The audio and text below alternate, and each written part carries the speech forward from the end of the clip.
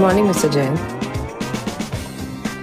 नहीं, मूड नहीं है, थैंक यू। अरे चाय है, जहर थोड़ी। तो well hello guys, Bollywood industry की तरफ से राजकुमार राव की एक और नई मच एवेटेड मूवी बोले तो मोनिका ओ माय डार्लिंग, इसके ट्रेलर को लेकर एक बड़ा अनाउंसमेंट आउट हो गया है। पूरी जानकारी के लिए वीडियो पे अंत तक बने रहे। फिलहाल के लिए दोस्तों मैं बात करूं इस मूवी की स्टोरी के बारे में, तो दोस्तों इस मूवी की स्टोरी आपको कॉमेडी सस्पेंस ड्रामा पे बेस्ड देखने को मिलेगी। वहीं इस मूवी का टीजर काफी लंबे वक्त पहले रिलीज हो चुका है और उस ट्रेलर देखने से लग रहा है कि हमको राजकुमार राव किसी व्यक्ति का मर्डर करते हुए नजर आएंगे और यह मर्डर इतना परफेक्टली करेंगे कोई व्यक्ति इनको पकड़ ना सके। जिसके साथ इस मूवी के ढेर सारे पोस्टर भी आउट हो चुके हैं, जिसको अपना बेहतरीन से डायरेक्शन देते हुए नजर आएंगे बसंत बाला, जो कि बॉलीवुड इंडस्ट्री के एक जाने माने डायरेक्टर माने जाते हैं। वही बात करें इस मूवी के ऑफिशियल ट्रेलर के बारे में, तो दोस्तों इस मूवी का ट्रेलर आज यानी 30 अक्टूबर को रिलीज होना था, बट दोस्तों किसी कारणवश इस मूवी का ट्रेलर नहीं रिलीज हो पाया। तो नेटफ्लिक्स की तरफ से इसके ट्रेलर को लेकर एक और नया बड़ा अनाउंसमेंट आउट हुआ है। जी हाँ दोस्तों, अब इस मूवी का ट्रेलर आपको 24 घंटे बाद यानी कल 31 अक्टूबर को देखने को मिलेगा, जो की मे बी आपको 12 से 3 के बीच में देखने को मिल सकता है।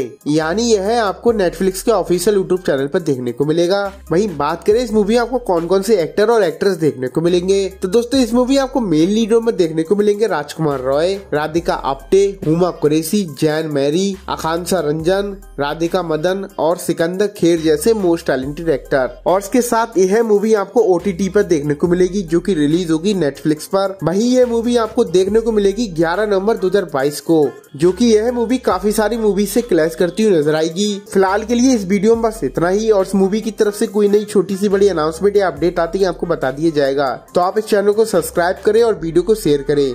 Good bye, take care.